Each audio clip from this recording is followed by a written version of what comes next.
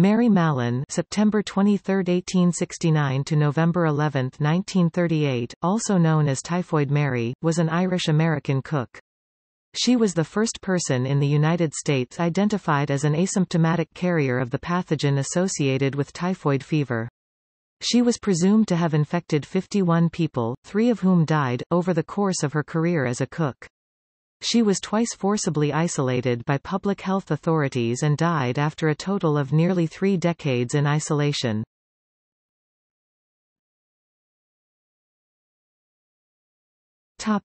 Early life. Mary Mallon was born in 1869 in Cookstown, County Tyrone, in what is now Northern Ireland. She migrated to the United States in 1883 or 1884. She lived with her aunt and uncle for a time and later found work as a cook for affluent families.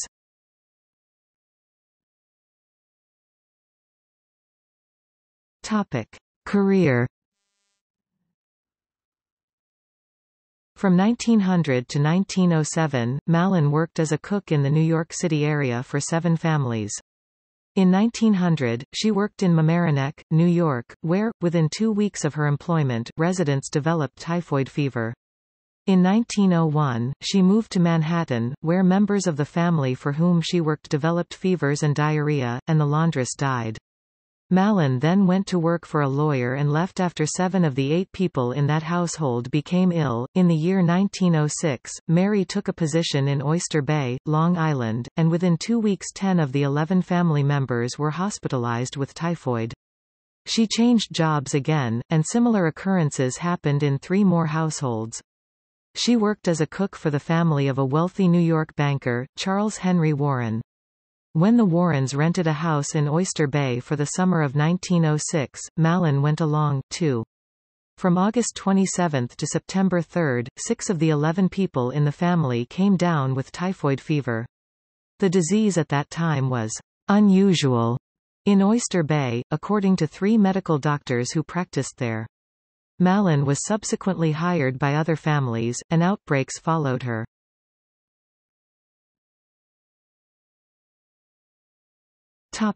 Investigation. In late 1906, one family hired a typhoid researcher named George Soper to investigate. Soper published the results on June 15, 1907, in the Journal of the American Medical Association. He believed Mallon might be the source of the outbreak. He wrote, "It was found that the family changed cooks on August 4. This was about 3 weeks before the typhoid epidemic broke out. The new cook, Mallon, remained in the family only a short time, and left about 3 weeks after the outbreak occurred." Mallon was described as an Irish woman about 40 years of age, tall, heavy, single. She seemed to be in perfect health. Soper discovered that a female Irish cook, who fit the physical description he was given, was involved in all of the outbreaks. He was unable to locate her because she generally left after an outbreak began, without giving a forwarding address. Soper learned of an active outbreak in a penthouse on Park Avenue and discovered Mallon was the cook. 2 of the household servants were hospitalized, and the daughter of the family died of typhoid. When Soper approached Mallon about her possible role in spreading typhoid, she adamantly rejected his request for urine and stool samples. Since Mallon refused to give samples, he decided to compile a 5-year history of Mallon's employment. Soper found that of the 8 families that hired Mallon as a cook, members of 7 claimed to have contracted typhoid fever. On his next visit, he brought another doctor with him but again was turned away. During a later encounter when Mallon was herself hospitalized, he told her he would write a book and give her all the royalties. She angrily rejected his proposal and locked herself in the bathroom until he left.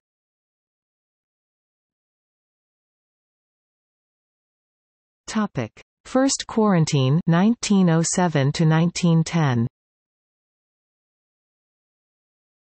The New York City Health Department finally sent physician Sarah Josephine Baker to talk to Mallon. Baker stated, "By that time she was convinced that the law was only persecuting her when she had done nothing wrong." A few days later, Baker arrived at Mallon's workplace with several police officers, who took her into custody. Mallon attracted so much media attention that she was called Typhoid Mary in a 1908 issue of the Journal of the American Medical Association. Later, in a textbook that defined typhoid fever, she was again called Typhoid Mary. Mallon admitted she did not understand the purpose of hand washing because she did not pose a risk. In prison, she was forced to give stool and urine samples. Authorities suggested removing her gallbladder because they believed typhoid bacteria resided there. However, she refused as she did not believe she carried the disease. She was also unwilling to cease working as a cook. The New York City health inspector determined she was a carrier. Under Sections 1169 and 1170 of the Greater New York Charter, Mallon was held in isolation for 3 years at a clinic located on North Brother Island. Eventually, Eugene H. Porter, the New York State Commissioner of Health, decided that disease carriers should no longer be kept in isolation and that Mallon could be freed if she agreed to stop working as a cook and take reasonable steps to prevent transmitting typhoid to others. On February 19, 1910, Mallon agreed that she was prepared to change her occupation, that of a cook, and would give assurance by affidavit that she would upon her release take such hygienic precautions as would protect those with whom she came in contact, from infection. She was released from quarantine and returned to the mainland.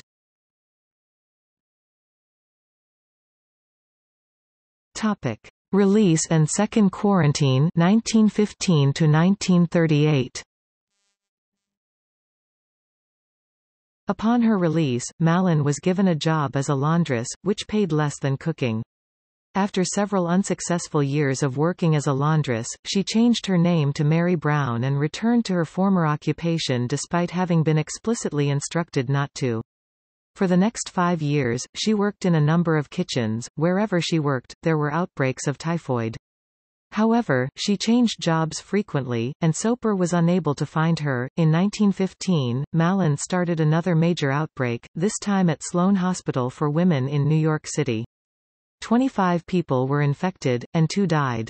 She again left, but the police were able to find and arrest her when she brought food to a friend on Long Island. After arresting her, public health authorities returned her to quarantine on North Brother Island on March 27, 1915. She was still unwilling to have her gallbladder removed. Mallon remained confined for the remainder of her life. She became a minor celebrity and was occasionally interviewed by the media.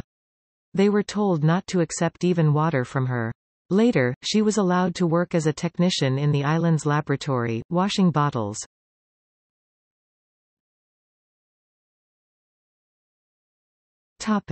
Death. Mallon spent the rest of her life in quarantine at the Riverside Hospital. 6 years before her death, she was paralyzed by a stroke. On November 11, 1938, she died of pneumonia at age 69. A post-mortem found evidence of live typhoid bacteria in her gallbladder. Other researchers have cited George Soper, who wrote, "There was no autopsy," to assert a conspiracy to calm public opinion after her death. Mallon's body was cremated, and her ashes were buried at St. Raymond's Cemetery in the Bronx.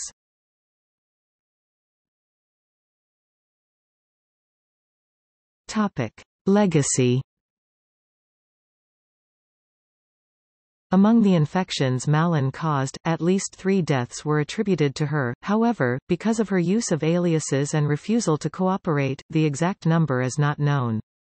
Some have estimated that she may have caused 50 fatalities. Mallon was the first asymptomatic typhoid carrier to be identified by medical science, and there was no policy providing guidelines for handling the situation. Some difficulties surrounding her case stemmed from Mallon's vehement denial of her possible role, as she refused to acknowledge any connection between her working as a cook and the typhoid cases. Mallon maintained that she was perfectly healthy, had never had typhoid fever, and could not be the source. Public health authorities determined that permanent quarantine was the only way to prevent Mallon from causing significant future typhoid outbreaks.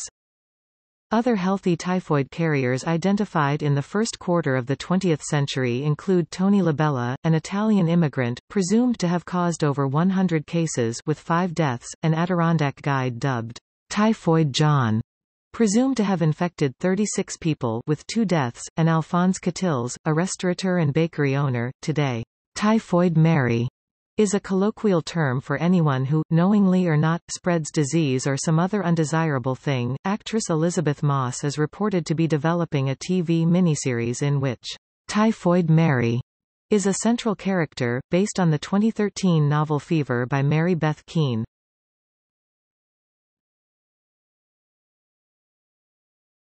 Topic: Modern medical understanding of Mallon's case. In August 2013, researchers at the Stanford University School of Medicine announced they were making breakthroughs in understanding the exact science behind asymptomatic carriers such as Mallon. The bacteria that cause typhoid may hide in macrophages, a type of immune cell. Individuals can develop typhoid fever after ingesting food or water contaminated during handling by a human carrier. The human carrier may be a healthy person who has survived a previous episode of typhoid fever yet continues to shed the associated bacteria, Salmonella typhi, in feces and urine. Washing hands with soap before touching or preparing food, washing dishes and utensils with soap and water, and only eating cooked food are all ways to reduce the risk of typhoid infection.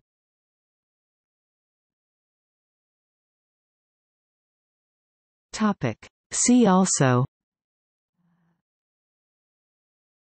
Typhoid Mary comics.